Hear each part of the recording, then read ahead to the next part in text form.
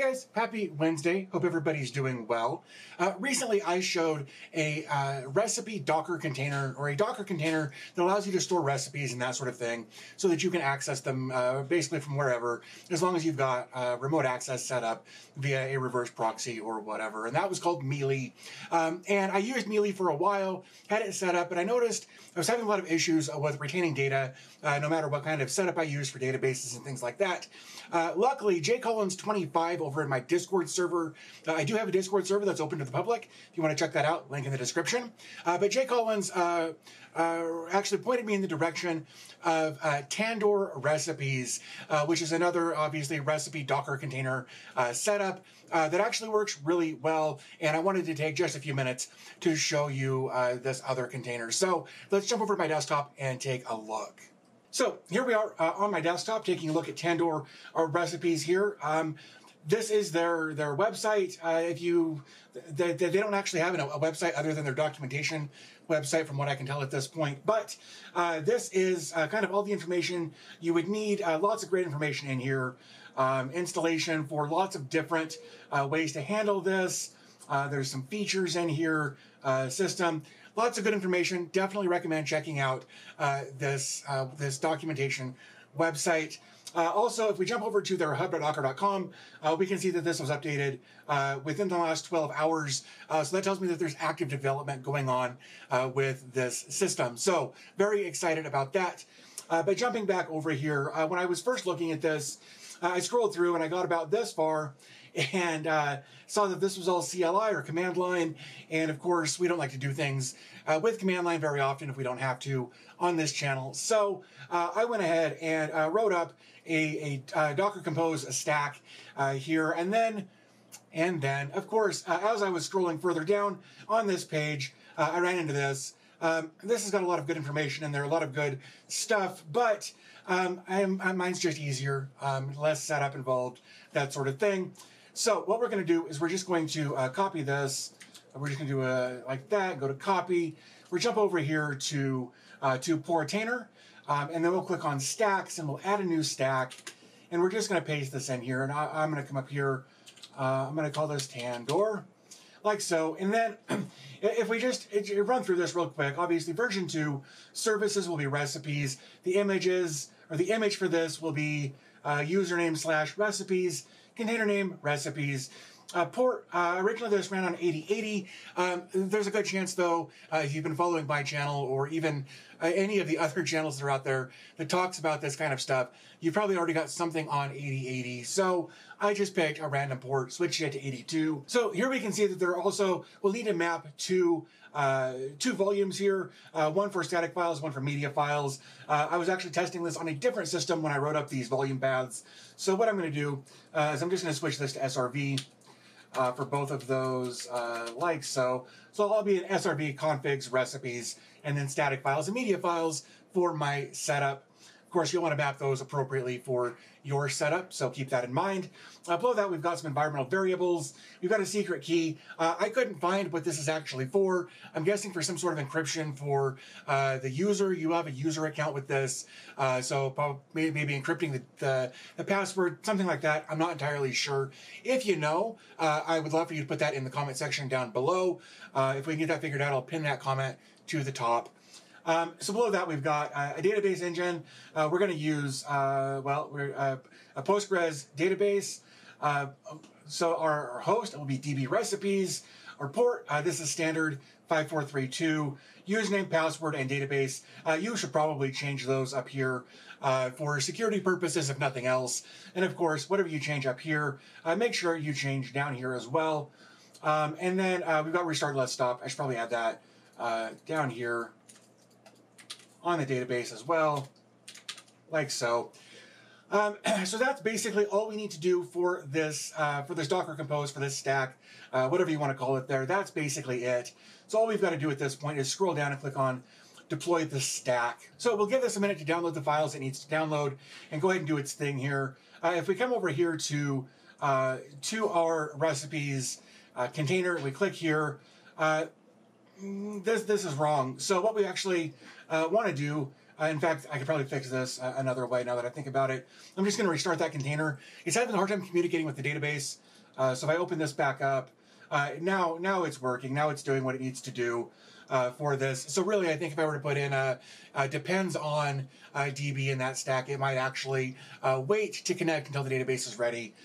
So that's something that I'll try to get in there in the stack before it goes live. Shouldn't be an issue for you, but if it is, if you have a hard time connecting, just restart the application container, not the database container, because they started at the same time, and the database needs to come up first. So it looks like maybe we've got everything up and running here now. So what I'm going to do is come over here and just going to click on this. There we go. This works. So basically what we're going to do now is create a username and a password. Now, from my experience, there's only one user available on this system. There's not a multi-user management system in place. That may come up later as development goes along, but for right now, it is just a single user system from what I've been able to ascertain. So we're going to click on Create Super User Account, and now we're just going to log in with that account. Like so, and nope. So here we are, and this is where I think the developer could use a little direction, in my opinion. I built websites for a long time, and user experience was a big thing for me and the way I built things. So in order to add a recipe, you've actually got to click on this little hamburger menu right over here, and then you can click on New Recipe. And then you can go through the process of manually putting in whatever your recipe is going to be. So with that being said, though, the way I like to do things, and more specifically my wife, I'm not a cook. I make chili. I make a few things here and there. My wife's the cook in the house. So what I've actually talked to her about this already. Chances are you're just going to want to import recipes and then modify them later. So we're going to do a website import. And then again, everything's up in that little toggle up there. And I really feel like these should be just up here up above the search bar or something, or at least these two. Those two need to be moved out of that little drop down. They're hidden, and in my opinion, that's a bad user experience. I had to search for that to find those. So we're going to do a website import. What I'm going to do is let's do chicken recipes. And then we're just going to find a basic recipe here. This is under Cafe Delights. This is honey garlic chicken. That actually sounds really good. So what I'm going to do is just paste that in there, click go. And there we go. So it's got our original thing there. It's got a recipe name. Preparation time is there. Waiting time, servings. I don't know that that's actually one serving. But here we've got all of our recipes with all of our ingredients. We've got instructions over here with notes. So if we just scroll down a little bit, we've got instructions down here a little further. Keywords, you can add keywords to this if you want for searching later. But let's just go ahead and say import. We'll just do that. We'll click import like so.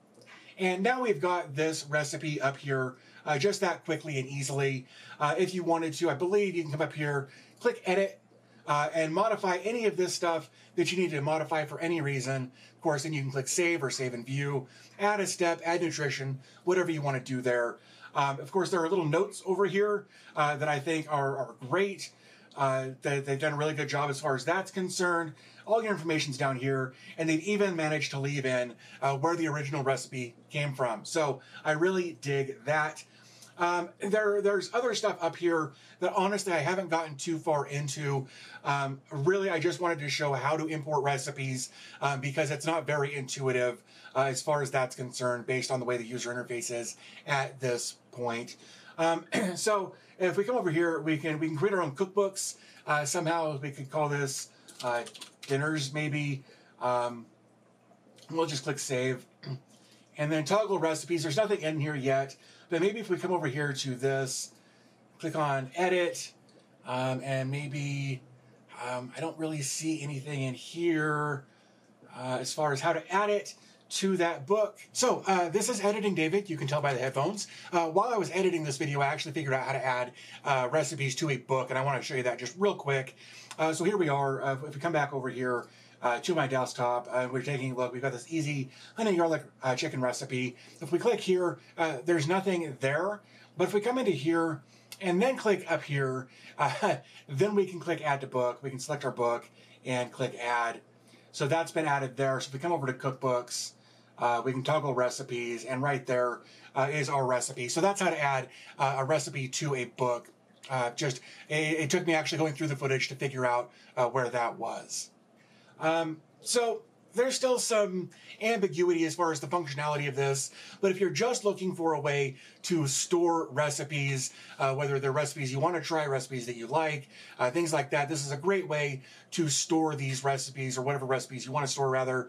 Also, because there is a user account built into this, I feel better about saying go ahead and make this publicly available through a reverse proxy, whether it's Nginx Proxy Manager or Traffic, whatever the case is there, whichever you prefer. I would say because this has a user account built into it, at least there's a little bit more security involved in that. So definitely check this out if you're interested in storing recipes on your Docker server. And if you found the video helpful, it would really mean a lot to me. If you gave the video a thumbs up, really does help me out quite a bit. Again, as per usual, all of the resources that you're going to need will be available in the description down below. Also, while you're down there, there are a couple of different ways you can help support the channel, whether it's through coffee as a one-time tip, or if you want to become a patron, that would be amazing as well. I want to give a big shout out to my patrons, my channel members. You guys are amazing. Thanks so much for your support. Also, as I mentioned earlier, I do have a Discord. I have had it for a while, and recently we've been getting more and more members every day. So if you want to check that out, there is just a public forum available for just anybody who wants to join the Discord. Of course, there is also a patrons only Discord section that if you are the right level of patron, you'll get access to that as well. So I will have links to the Discord down below as well if you want to check that out. But I think with all that being said, I'm going to go ahead and wrap things up here. As always, thanks for your time. I always appreciate your support, and I'll talk to you in the next video.